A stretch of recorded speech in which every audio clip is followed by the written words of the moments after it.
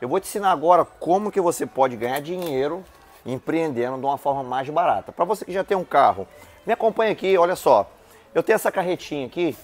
O que você pode fazer? Essa carreta aqui, ela precisa ter essa altura. Você vai lá no Ceasa, vai comprar os seus caixotes de mercadoria, suas caixas grandes, e você carrega, engata no seu carro, que tem um engate aqui, ó. Você vai engatar no seu carro. Chega na sua casa, você vai embalar a mercadoria desse jeito.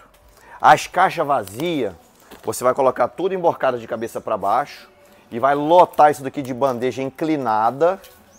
E aí, meu amigo, você vai parar em algum ponto, vai nos bairros, nas comunidades, você vai vender muito. Sabe quanto sai uma bandeja dessa daqui? Vem comigo, vamos lá mostrar que tem variedade aqui.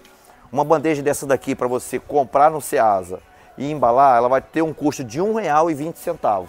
E você pode colocar uma promoção de 3 por 10. Tem lugar que vende até R$ 5,00 cada uma.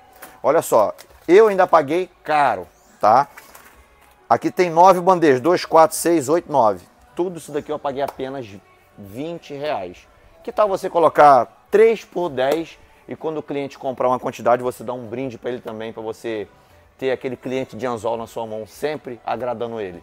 A dica tá aí. Para quem quer trabalhar, é só me seguir no canal e pegar mais dicas como essa. Até lá!